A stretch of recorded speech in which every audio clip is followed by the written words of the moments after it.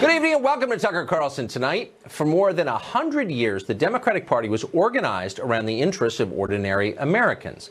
Democrats ran campaigns on things like higher wages, better working conditions, against the banks that crushed their voters with debt. A lot of Democratic ideas didn't always work. Some were silly, but their focus was always clear. American citizens were the party's priority, and that is no longer the case. To the modern Democratic Party, Americans are an afterthought. Try to find a Democrat running this year, for example, on the opioid crisis or high energy prices, the collapse of public schools, the decline of the middle class. Hard to find one. Democrats are bored by these topics. What interests them is power. In order to win and maintain power, Democrats understand they need reliable new voters, voters who will support them obediently without making difficult demands like a higher standard of living. That's why the Democratic Party suddenly supports open borders so fervently. Immigration is really the only issue that matters to them because packing the electorate is the only way they can regain control of this country. Their goal is clear, and they will do or say anything to achieve it. Here, for example, is the governor of New York likening the Trump administration to Islamic terrorists for the crime of daring to enforce federal immigration law. Watch. They are on a jihad to deport as many people as they can who they believe are not in the United States legally. Who they believe are not in the United States legally. Pretty easy to determine whether someone's here legally or not. And it wasn't that long ago that leading Democrats like Bill Clinton, for example, argued in public that our country should deport illegal immigrants. They're here illegally, after all. They're breaking our law. Now, Democrats claim that non-citizens, even illegal ones, have a right to vote in our elections. That is happening in San Francisco and in parts of the state of Maryland. But the 2020 election, it'll be happening in many other places. That's guaranteed. Now, you'd think congressional Republicans would be upset about this. Allowing illegals to occupy and run our country makes a mockery of citizenship. It's terrible for America, and it's a death sentence for the Republican Party. But nope. Republicans on the Hill seem okay with this. Here's one example. In 2014, the Obama administration changed the rules so that anybody claiming a threat from gang violence or domestic abuse could get asylum in the United States. The effect was to allow pretty much anybody to permanently enter this country provided they supplied the right story. And many, many did. Of course, that was precisely the point, to open the borders without saying so. Well, earlier this summer, Attorney General Jeff Sessions reversed the Obama rule. Now, House Republicans somehow, for some reason, are teaming up with Democrats to stop Sessions from doing that. Just yesterday, they tacked an amendment onto an appropriations bill in the House that would preserve the asylum rights of anybody who claims to be fleeing gang violence. That change would nullify any effort to secure our southern border. Mexico and Central America have plenty of gang violence. Now, all 150 million people who live there can cite that fact as justification to move here legally and stay permanently. When they get here, they'll find Democrats eager to give them the right to vote. House Republicans could stop this. They're not even trying. One person who thinks Republicans ought to care about this issue is former House Speaker Newt Gingrich. He just wrote a piece about the left's plan to win through non-citizen voting. We spoke with him just a short time ago. Here's what he said. Mr. Speaker, thanks for joining us tonight. You've argued that the entire point of the Democrats' immigration policy is to increase their electoral share. How do you think this works? Well, it's pretty straightforward. They think they get the vast majority of votes from illegal immigrants in San Francisco. They've now made it possible to vote without being a citizen. There are other places around the country where Democrats are advocating that they allow people who are not here legally or people who have not yet become citizens to vote. And I think they think their calculus is that they have a harder time winning an election with law-abiding Americans. And so the more people they can bring in who don't know American history, don't understand the Constitution, aren't part of our traditional values, the better off their chances are. I think that's why every single Democratic senator co-sponsored Senator Feinstein's open border bill, which would literally have opened the border to virtually everybody in the world to come to America. When you were Speaker, there were about 22 million foreign-born people in the United States. That number is now about double. Republicans have controlled the Congress for a lot of that time. Even today, Republicans on the Hill are trying to undo one of the Attorney General's efforts to tighten the border. Why don't Republicans on the Hill understand the threat that these policies pose to the country and to them? I frankly don't get it. I mean, let's start with sanctuary cities, which is the most popular position that President Trump has. 84% of the country, 8 out of every 10 Americans believes that sanctuary cities increase the risk of crime. Now, that should be pretty easy for Republicans and, frankly, for common sense Democrats to unify around in terms of establishing a public policy. But I think part of what's happened is you have the constant drumbeat of the liberal media, which intimidates some Republicans who forget, and I recently wrote a paper on this, the weakest Republican position on immigration is 60%. That's absolute control of the border. The strongest is 84%. That's closing down all the sanctuary cities, and in the case of California, closing down the sanctuary state. Yet Republicans often behave as though they represent a minority interest, when in fact even most people who are here as immigrants would like to see a law-abiding country that's physically safe. The Republican Party won't exist as a national party at this rate fairly soon. So a lot of members I know on the Hill can do math pretty well, but they don't understand that calculation. Well, I think somehow they lose their nerve. I mean, when the drumbeat all day, every day from the New York Times and the Washington Post and various liberal media, the drumbeat's constant. And if you are in favor of controlling the American border, as I am, I'm in favor of legal immigration.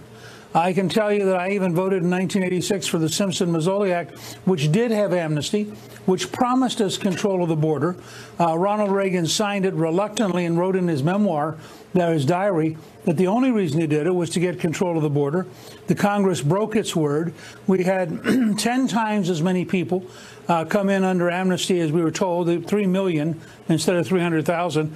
And then the President Reagan didn't get the things he'd been promised, which were a work permit system and control of the border. So ever since, I've been very skeptical.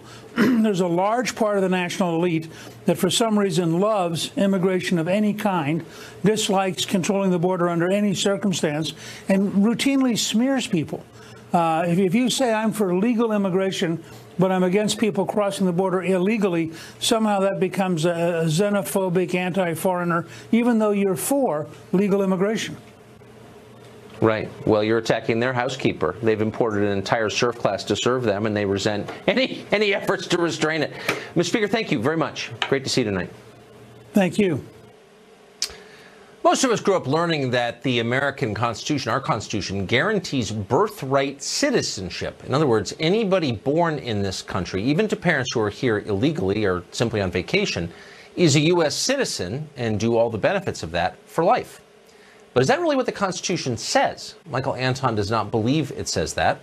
He's a lecturer at Hillsdale College and a former Trump advisor who just wrote a piece in the Washington Post arguing that birthright citizenship is not a constitutional requirement. Michael Anton joins us tonight. Michael, thanks a lot for coming on. I'm amazed the Post printed this piece. Good for them. You took a lot of heat for it. People were shocked by the idea that you would even question this. But you made your case partly on legal grounds. Why does the Constitution not say what we've been taught it says? Well, you have to read the whole 14th Amendment. It says there's a clause in the middle that people ignore or they misinterpret, subject to the jurisdiction thereof meaning of the United States. What they're saying is if you're born on U.S. soil subject to the jurisdiction of the United States, meaning you're the child of citizens or the child of legal immigrants, then you are entitled to citizenship. If you're here illegally, if you owe allegiance to a foreign nation, if you're the citizen of a foreign country, that clause does not apply to you. If you read the debate about the ratification of the 14th Amendment, all the senators who are discussing what this is meant to do and what it means are very clear on this point. I tried to point that out. I expected the left would blow up and get angry, which they did. What I didn't expect, at least not to this extent, and what was very disappointing, was how angry the so-called conservative intellectuals got with me. And they essentially said any opposition to birthright citizenship is racist and evil and un-American. And I'm still in the middle of this debate, writing back and forth. It'll go on for a while. I'm happy to do it. I'm a happy warrior on these questions. But it shows you, you asked the speaker, Why are the Republicans so bad on this question? He gave you some answers. I'd ask a parallel question. Why are the so-called conservatives, the intellectuals, the conservative scholars so bad on this question? That's one of the things I'm trying to point out. The nonprofit people who've been consuming billions of donations for 40 years as the country gets more liberal, and then lecture people like you that you're sort of not towing their line. It's a deeply unimpressive group. Deeply unimpressive group. I would ignore them if I were you. Oh, I know who you're talking about. No, I'm talking about the writers and the think tank scholars. Oh, I'm very aware of exactly what you're talking about. But let me ask you this. So the people who wrote the 14th Amendment did not envision a moment where, I don't know, thousands of Chinese would fly to Saipan, have their children there so they could become U.S. citizens, or people would sneak in illegally into this country so their kids would get American benefits. That wasn't kind of a consideration for them. The purpose of the 14th Amendment was to settle the question of the citizenship of freed black slaves. So this is right after the Civil War, and you have some people in the country citing the Dred Scott decision, widely regarded as the worst Supreme Court decision ever, which held that no black person could ever be a citizen. And the Congress said, we're going to overturn that forever and make it clear that if you were born here and you're subject to the jurisdiction, as all freed slaves were, then you are a citizen and no state can take that away from you. But they also make it clear in language in the debates and in the Civil Rights Act of 1866, passed the same year as this debate by the same Congress, that you have to be not subject to any foreign power in order to be eligible for birthright citizenship. And all the people attacking me and freaking out about this, they don't really have an answer to that. They just glide past it and try to obfuscate and point to other things that aren't relevant. If you read the debate, it's very clear what the framers of that amendment meant. Well, because for them it's theology. It's not a policy debate, and you violated a tenet of their religion. And I hope you'll continue to do that fearlessly as you have. Michael, thank you. Me. Good for you. Thank you. Good for you. Enrique Acevedo is an anchor at Univision and interested in the topic of immigration. He joins us tonight. So, Enrique, I'm sure you heard that. It's a very interesting point, I thought, that Michael Anton made, that the 14th Amendment was never envisioned to give birthright citizenship to the children of people who are breaking our laws, who snuck in here illegally. But leaving the legal debate aside, why, as a matter of common sense, does the United States owe citizenship and all the benefits and privileges that come with it to the children of people who sneak in here in order to have their kids here? Why would we ever go along with that? Well, first of all, I don't think they sneak in here to have their kids receive citizenship. Yes, they do, actually. Yes, a lot of people do. Undocumented immigrants, the reasons why they come to the U.S., having their kids being citizens is not on that list. The reasons why they come to this country does not include citizenship for their kids. But you know. Oh really? Oh really? Because if your child is wait a second. That's not true. So you're saying that nobody comes into this country to have their kids here in order to make sure their kids are citizens. Why don't you ask anybody who works in a hospital in, say, Brownsville, Texas, if that's true, and they'll laugh at you. No, I didn't say everyone. There are a lot of people who abuse the 14th Amendment. There are a lot of people who come from Russia, from China, for example. There's a lot of tourism that's focused on having that. And you know, it would be disingenuous of me not to recognize that. But you're saying that undocumented immigrants come to this country to give their kids citizenship, and that's just not. I'm not saying that. I'm saying that it happens a lot. But why would we go along with that? Why are the rest of us bullied? People like you get up and say, you're racist if you're not. Okay, spare me. Honestly, why is that good for us? Why would we allow that? Why are we going along with this? I guess is my question. Tucker, I'm not going to fall into the trap of calling everyone advocating for the end of birthright citizenship a ethno-nationalist or even a racist, although there's something to be said about that in many cases. But, you know, this is a complex issue. It's harder to defend birthright citizenship than it is to get behind those who call for the end of it. I would just say, you know, there's no perfect immigration system. We chose to give birthright citizenship in this country. And I would tell everyone at home to imagine what the U.S. would look like, what America would look like today without birthright citizenship. At some point, someone in our family was first to immigrate to this country, and their children became citizens through that right. You either have blood or how about this? Citizenship. How about this? But look, I'm not calling for an end to immigration, though I'm starting to think we should pause it because it's making our country too volatile. But a separate conversation.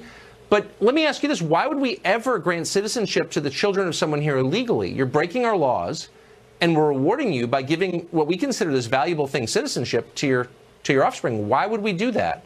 Couldn't we just say, if you're here illegally, the birthright citizenship does not apply to your offspring? Fair? There are many arguments. First of all, I would argue that it helps with integration. When someone in the family becomes a U.S. citizen, it helps with integration for the whole family and the community. That's something that people should to pay attention to. Also, the fact that many people argue that that's a fair point. But let me ask you: a survey came out yesterday that showed that 22% of all U.S. households do not speak English at home. That's not integration. That's balkanization. That's the opposite of integration. So if it helps, I don't know if this immigration scheme. Well, integration. The only element in terms of integration, Spanish has the most important by far in places like New Mexico for centuries. It's not about just language. Integration 22%. Is about much more than that. Well, of course, no. Language is the key to culture. Anybody who pays 5 minutes of attention to this will tell you that a country in which people can't communicate by language is a disunited country. So do you think it's a good thing that 22% of Americans don't speak English at home? That's a bad thing, right? Actually, it's an interesting statistic because most of those 22% are first-generation immigrants. When you have their children who are actually U.S. citizens because they were born here, the vast majority speaks English as their first language. And more, unfortunately, they're forgetting about Spanish. So, I think it's interesting to say that it's a tool for integration. Why is that unfortunate? Wait, hold on. Why is that unfortunate? This is an English-speaking country. Why would it be unfortunate that people let go of a second language? Many languages is something that we should somehow feel threatened about. I think it makes us, more aware of the world. No. Plus, Spanish has been spoken in this country. Because language is culture, and you want a united culture, right? Because, as you know, half of this country was part of Mexico before it became the U.S., right? Half of this country was not part of Mexico, actually. That's factually untrue. But really quick, do you think that gives Mexico that's not half the country. As a geography major, I can tell you. But very quick, do you think the fact that some of this belonged to the colonial Mexico, really Spain, actually, but does that give Mexico some right to send its poor people here, do you think? I don't think Mexico is sending anyone here. Actually, migration from Mexico is net zero. More people, more Mexicans are leaving the U.S. than those who are coming to this country. So, I think that's also an important statistic when we talk about immigration. Again, untrue. And just one quick thing, because I heard what Speaker Greenwich said at the beginning of the show. Oh, okay. Well, next time then. Enrique, thank you very much for joining us. I appreciate it. Canada is dealing with its own immigration crisis, amazingly, and Prime Minister Trudeau has a plan: free hotels for immigrants. How do Canadian taxpayers who are not getting free hotels feel about that? We'll speak to one next. Tucker Carlson is brought to you by one. Former drama teacher turned Canadian Prime Minister Justin Trudeau has his own illegal immigration crisis north of the border. Border crossers are clogging the asylum system in Canada and flooding the homeless shelters. So the Canadian government has a new solution to all of this: move hundreds of immigrants into hotels where they will live at public expense. Stephen Ledrew is a former president of the Liberal Party of Canada, and he joins us tonight for an update on all that. Stephen, thanks a lot for coming on. So Canadians are famously good-humored and tolerant and sort of, I would say, a little bit passive maybe. But are they for this? Is anyone saying anything? Well, you're not passive. And we're glad to have you. I don't mean to. I love Canada. I'm not attacking Canada, but what do they think of this? Come on up for a holiday. We'll give you a free hotel room. First of all, the 800, Tucker, are just those who are now in school classrooms and in school dormitories, and they have to be cleared out in order for the classes to come back towards the end of August. So those 800 are going to hotels. But that's only the thin edge of the wedge on this one, because last year we had over 20,000 illegal asylum seekers. This year, by the end of May, I think we had over 5,000. So there's thousands and thousands. And the mayors, particularly John Tory, the mayor of the city of Toronto, are saying we can no longer accommodate anybody. So the 800 going into hotel rooms, I hope it's not the Four Seasons or the Ritz, but that is just a small number of them. So you ask about Canadians and how they're responding. Canadians are very generous. We have an empty country up here. We could take a lot of people here, but on the other hand, they don't like to see their dollars being wasted. So it comes around to the fact that these people seeking asylum, Tucker, and you know this, they aren't coming into the regular border places where they are processed. They are walking across, and the government of Canada could stop that with just a signature on a piece of paper. They could stop that for 3 months at least. but they haven't done that. So Canadians are getting upset about this. On the other hand, they're also looking to the States and saying, well, why are all these people in the States and they're coming to Canada? Why aren't they staying in the States? They aren't being kicked out of the States. So that's a question for your maybe president. It's because, well, maybe because Canada has more generous benefits, and Canadians are even more guilty than Americans. Lot colder. And feel, yeah, it is. It's much colder. So your prime minister, who I don't think really gets the credit he deserves for being a buffoon, no offense, is basically telling Canadians they're not allowed to complain about this. You're a bad person if you're against this, I think is his position. Well, he's saying that on a lot of matters. I mean, he's been singing the same tune since he's been in office, talking about, gender equality and all kinds of stuff. He's had a lot of failures over the last year, and people are starting to, he's starting to wear thin. So I don't think the Tories, we're having a campaign, we're going to have an election, Tucker, in 14 months. They haven't started saying yet, build the wall and make President Trump pay, as he's saying with Mexico. But it could come down to something like that, because Trudeau is, in fact, saying, not only on pipelines, I mean, we paid one of your Texas companies $4.5 billion, with a B, billion dollars. That may not be that much in the States, and Canada's a lot of money. We paid them a pipeline, that much for a pipeline out west, because we couldn't get them to agree with all the terms of it and all kinds of other protesters. I mean, he is in trouble. I meant to thank you for that, by the way. Stephen, we're out of time, but I just want to thank you for injecting that much into the American economy. It's great to see you, Stephen LeDrew from Canada. Good chatting as always. See ya. Thank you. Well, more than a dozen states, you probably haven't been following this, but it happened, have passed laws allowing the government to take your guns away without a criminal conviction or a full hearing. Seems like it might violate your constitutional due process. No? We'll speak to someone who thinks it's a great idea next. The Bill of Rights gives every American the right to keep and bear arms, but in many states you can lose that right without a criminal conviction or a full court hearing. Amazingly, 13 U.S. states currently have so-called red flag laws. These laws allow private citizens to complain that an individual poses a gun violence threat. If a court agrees, that person can lose his right to own a gun for weeks or even a year. To get it back, that person has to prove that he deserves to have a gun. Igor Volsky is the director of Guns Down. He joins us tonight. Igor, thanks a lot for coming on. Thanks for having me. So nobody's for crazy people having guns, and I understand the idea behind this, but I think it's worth worrying about civil liberties because no one on the left does anymore, so it's left to us. The idea that you could lose a constitutional right, no one contests that the Second Amendment is real, without due process should bother all of us, right? I mean, couldn't you, if you thought that someone was going to say something inciting violence, could you get an order to ban him from speaking? Would he lose his First Amendment right? I mean, does this bother you at all? Yeah, I mean, it does in the sense of it really matters how you structure it. So in the way that it's been structured in the 13 states, if you pose an imminent threat, if somebody close to you or the police believe you pose an imminent threat, you go before a judge. You have to meet a certain standard of proof. That judge makes a determination. The judge also sets a court date that is soon on the calendar, and then the person comes in and contests that right. And what we found in states like Connecticut and Indiana, Tucker, where these laws have been challenged, is that they've been found to be constitutional because the processes and the safeguards that have been put in place have really passed that test. Well, wait, no, what's passed the test is the American judicial system, which has been in place for hundreds of years. It works.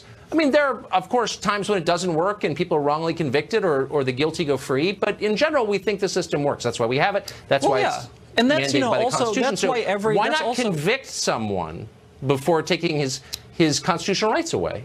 Well, what we've seen oftentimes, especially in cases of mass violence. So, for instance, 38 of the last 63 mass shooters expressed some kind of violent behavior before committing a mass shooting, and they had not yet committed a crime before that. So, so that question of if they had committed a crime, if they had committed a felony, then yes. But the bar is so low right now, Tucker, federally. The bar is too low, and that's why you're seeing these individuals. Oh, so it's inconvenient to convict someone before taking his rights away. So why bother? So what would happen? What would happen if a relative said, my daughter is a drug addict and she is not capable of making the decision to have an abortion. She can't think right.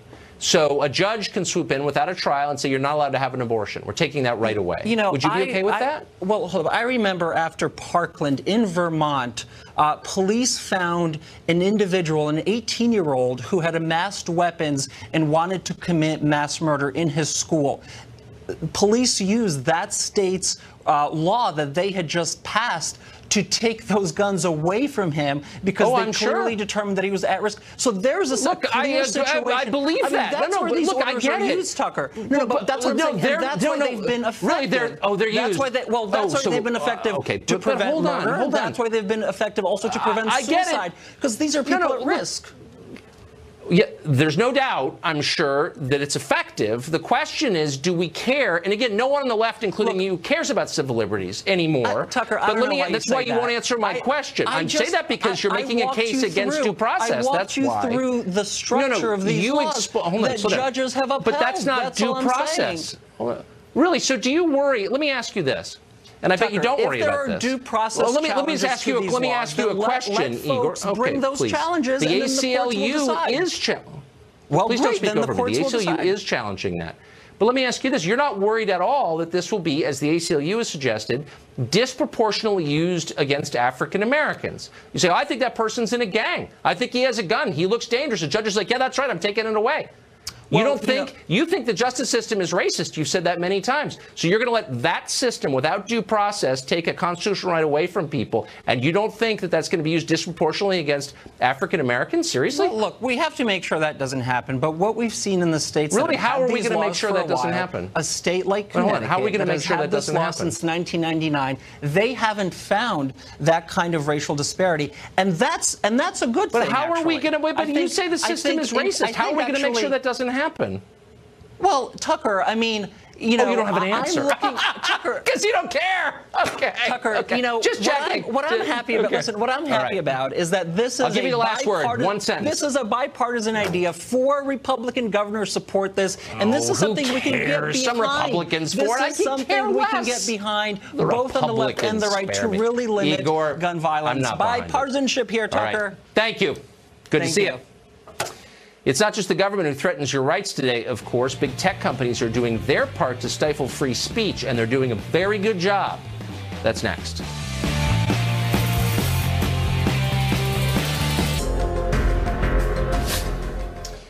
Well, the tech industry used to describe itself as a citadel of free speech. It was all about freedom. But of course, that is no longer true. That reputation is safely dead and buried. A new Vice investigation has exposed shadow bans on conservative accounts at Twitter, while Google-owned YouTube recently removed several videos purely for their political content. It's not the first time they've done that. It's common. Brett Larson hosts Fox News Headlines 24/7. He joins us with more on those stories. Hey, Brett. Hey, Tucker. Good to see you. It was definitely a 1-2 punch of problems for social media giant Facebook today. The problem started with a disappointing earnings call on Wednesday. Facebook admitted that a combination of privacy concerns and new personal data handling rules that went into effect in the European Union resulted in a loss of a few million users, and worse, the ability to target ads as precisely as they could just a few months ago. Now, you mix that in with the simmering worries of users here in the U.S. following the Cambridge Analytica scandal, and the wind has blown the house of cards down. $100 billion down, actually, today. In fact, the stock drop is the largest drop in value in Wall Street history.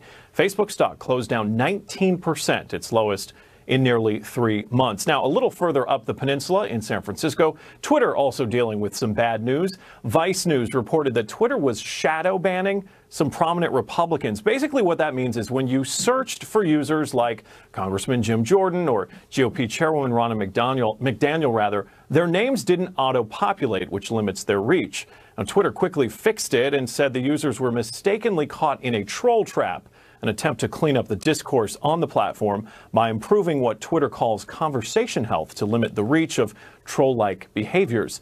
And citing community standards, YouTube yanked 3 videos from Alex Jones's InfoWars, one of which alleges to show a man pushing a child to the ground. InfoWars says the videos could have simply been labeled mature content, but YouTube has had a contentious relationship with InfoWars this year, penalizing them earlier in the year when host Alex Jones suggested the survivors of the Parkland school shooting were reading scripted lines. Now, social media sites have been struggling to automate the process of moderating conversations, blocking bullies, and flushing fake news. And the results aren't always a benefit to some conservative voices. Tucker? Yes, there is. Brett Larson, thanks a lot for that. Thanks, I appreciate it. Charlie Hurd is opinion editor at the Washington Times, and he joins us tonight. Charlie, great to see you. Great to see you, Tucker. So I couldn't help notice, so the big story in Washington today is that Caitlin Collins over at CNN was prevented from covering an event at the White House yesterday. And Caitlin worked for me for years. She's a fair and decent person, and I don't think she should have been prevented from covering anything. That's my position on that. So, but CNN has been basically a martyr for free speech for the last 24 hours. At the same time, they're telling us how important it is that people should be able to say what they think. They are agitating for Alex Jones to be pulled off YouTube. Now, I know we're supposed to think that Alex Jones is way more radical than like Bill Maher, Michelle Wolf, or Rosie O'Donnell.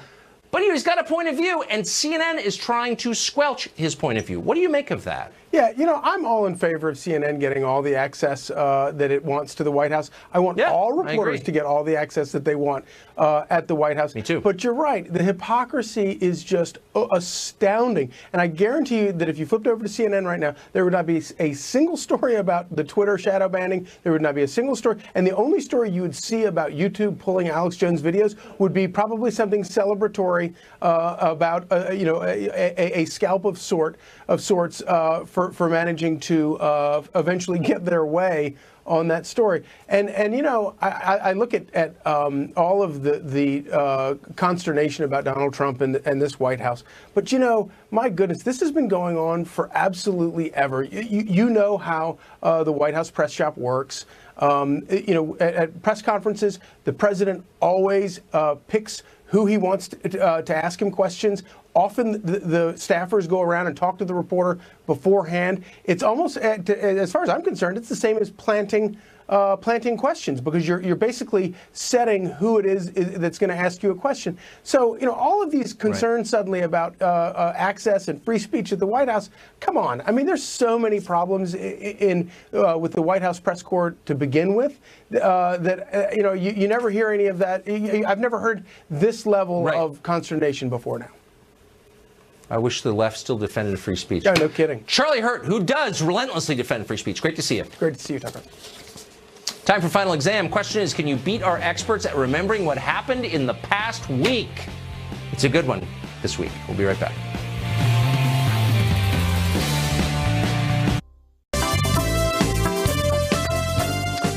Time now for final exam, where we comb the nation in search of the two most erudite people we can find to see who remembers what happened this week. Joining us, Katie Pavlich of Town Hall. She's won 6 weeks in a row. Tonight she goes for her 7th win.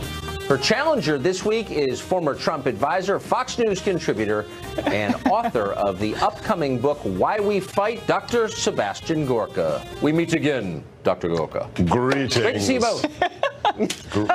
Great. This is intimidating. You guys are bringing the big guns in. I know you are rarely nervous. But I said if we're head to head, we're going to arm wrestle this lady, okay? Okay. She's stronger than she looks. All right. I know you know the rules, but I'm going to repeat them for the sake of our viewers at home. Here they are. Hands on buzzers. I ask the questions.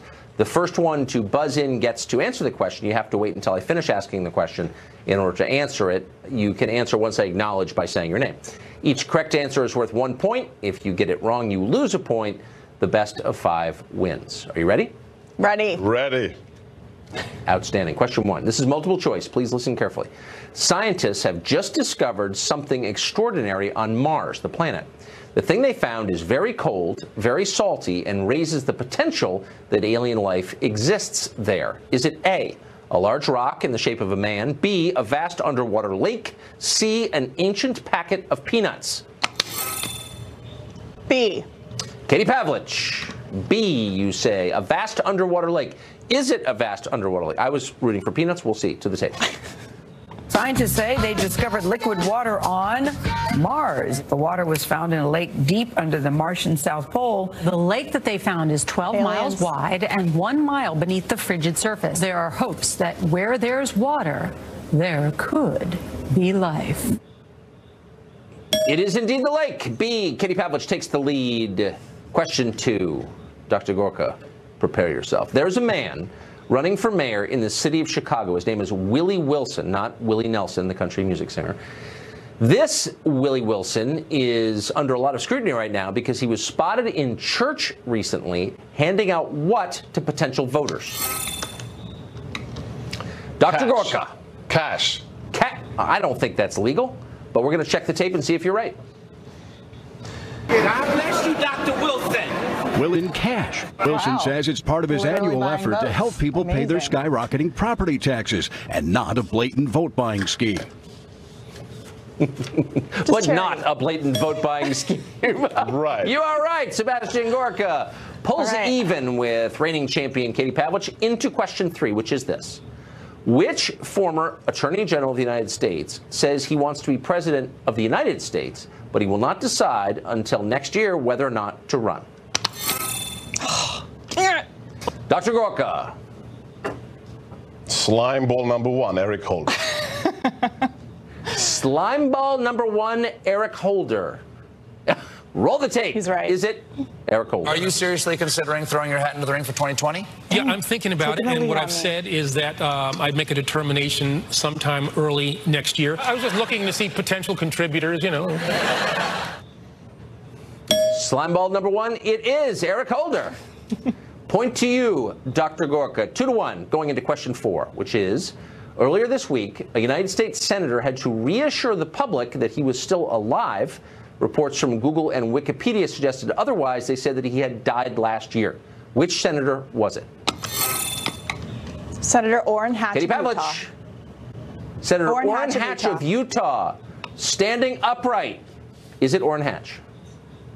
Staffers for Senator Orrin Hatch tweeting, "Hi Google, we might need to talk," with a screenshot of Google search results which claimed he passed away last year. His team then posting a series of photos proving the senator is very much alive. Oh, and you are correct, which brings us to question 5 in a sudden death match between Dr. Sebastian Gorka and Katie Pavlich. Final question. This again is multiple choice. There is a video from England, an island on which Dr. Gorka grew up, and it is all over the internet today. It shows a tourist getting in the way of one of the Queen's guards while the guard is marching outside of Windsor Castle. How did the guard react to the tourist? Did he A, ask her politely to move out of the way, B, push her really hard to the side, or C, lock her up in prison in the Queen's Tower? Dr. Gorka. I'm going for A, Tucker. A. Did he politely ask her to move out of the way? To the tape we go. It was B.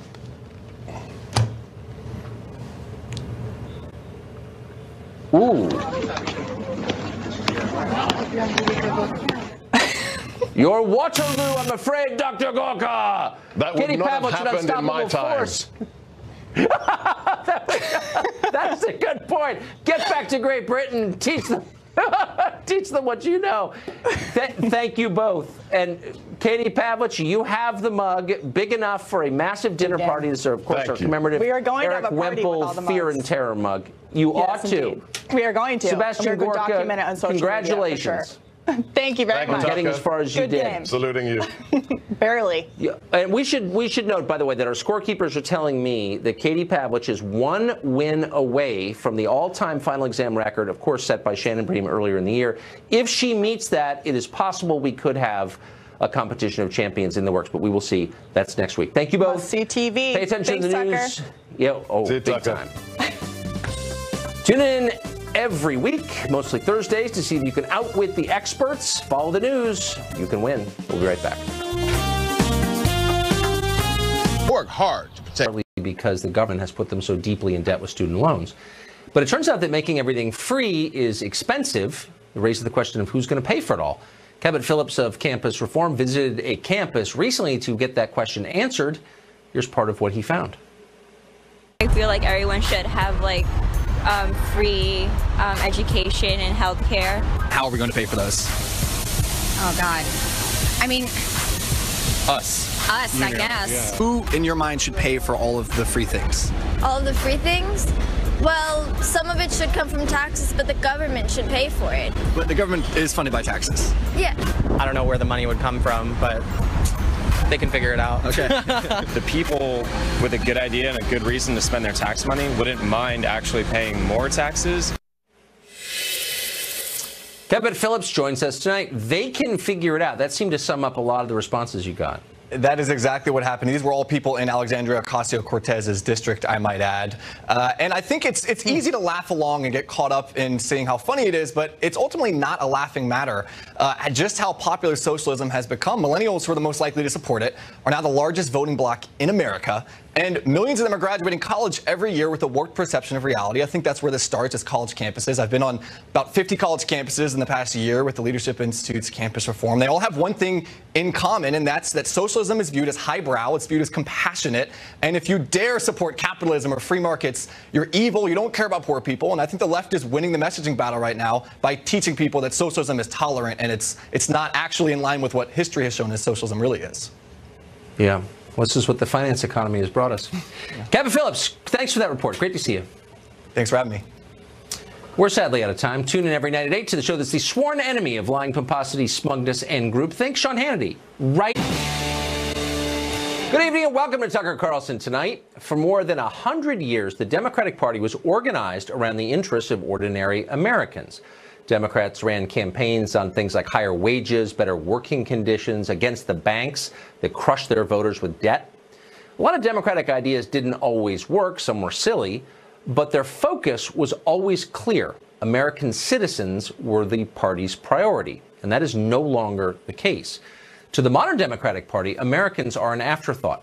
Try to find a Democrat running this year, for example, on the opioid crisis or high energy prices, the collapse of public schools, the decline of the middle class. Hard to find one. Democrats are bored by these topics. What interests them is power. In order to win and maintain power, Democrats understand they need reliable new voters, voters who will support them obediently without making difficult demands like a higher standard of living. That's why the Democratic Party suddenly supports open borders so fervently. Immigration is really the only issue that matters to them because packing the electorate is the only way they can regain control of this country. Their goal is clear, and they will do or say anything to achieve it. Here, for example, is the governor of New York likening the Trump administration to Islamic terrorists for the crime of daring to enforce federal immigration law. Watch. They are on a jihad to deport as many people as they can who they believe are not in the United States legally. Who they believe are not in the United States legally. Pretty easy to determine whether someone's here legally or not. And it wasn't that long ago that leading Democrats like Bill Clinton, for example, argued in public that our country should deport illegal immigrants. They're here illegally, after all. They're breaking our law. Now, Democrats claim that non-citizens, even illegal ones, have a right to vote in our elections. That is happening in San Francisco and in parts of the state of Maryland. By the 2020 election, it'll be happening in many other places. That's guaranteed. Now, you'd think congressional Republicans would be upset about this. Allowing illegals to occupy and run our country makes a mockery of citizenship. It's terrible for America, and it's a death sentence for the Republican Party. But nope, Republicans on the Hill seem okay with this. Here's one example. In 2014, the Obama administration changed the rules so that anybody claiming a threat from gang violence or domestic abuse could get asylum in the United States. The effect was to allow pretty much anybody to permanently enter this country provided they supplied the right story. And many, many did. Of course, that was precisely the point, to open the borders without saying so. Well, earlier this summer, Attorney General Jeff Sessions reversed the Obama rule. Now, House Republicans somehow, for some reason, are teaming up with Democrats to stop Sessions from doing that. Just yesterday, they tacked an amendment onto an appropriations bill in the House that would preserve the asylum rights of anybody who claims to be fleeing gang violence. That change would nullify any effort to secure our southern border. Mexico and Central America have plenty of gang violence. Now, all 150 million people who live there can cite that fact as justification to move here legally and stay permanently. When they get here, they'll find Democrats eager to give them the right to vote. House Republicans could stop this. They're not even trying. One person who thinks Republicans ought to care about this issue is former House Speaker Newt Gingrich. He just wrote a piece about the left's plan to win through non-citizen voting. We spoke with him just a short time ago. Here's what he said. Mr. Speaker, thanks for joining us tonight. You've argued that the entire point of the Democrats' immigration policy is to increase their electoral share. How do you think this works? Well, it's pretty straightforward. They think they get the vast majority of votes from illegal immigrants in San Francisco. They've now made it possible to vote without being a citizen. There are other places around the country where Democrats are advocating that they allow people who are not here legally or people who have not yet become citizens to vote. And I think they think their calculus is that they have a harder time winning an election with law-abiding Americans. And so the more people they can bring in who don't know American history, don't understand the Constitution, aren't part of our traditional values, the better off their chances are. I think that's why every single Democratic senator co-sponsored Senator Feinstein's open border bill, which would literally have opened the border to virtually everybody in the world to come to America. When you were Speaker, there were about 22 million foreign-born people in the United States. That number is now about double. Republicans have controlled the Congress for a lot of that time. Even today, Republicans on the Hill are trying to undo one of the Attorney General's efforts to tighten the border. Why don't Republicans on the Hill understand the threat that these policies pose to the country and to them? I frankly don't get it. I mean, let's start with sanctuary cities, which is the most popular position that President Trump has. 84% of the country, 8 out of every 10 Americans believes that sanctuary cities increase the risk of crime. Now, that should be pretty easy for Republicans and, frankly, for common sense Democrats to unify around in terms of establishing a public policy. But I think part of what's happened is you have the constant drumbeat of the liberal media, which intimidates some Republicans who forget, and I recently wrote a paper on this, the weakest Republican position on immigration is 60%. That's absolute control of the border. The strongest is 84%. That's closing down all the sanctuary cities, and in the case of California, closing down the sanctuary state. Yet Republicans often behave as though they represent a minority interest, when in fact even most people who are here as immigrants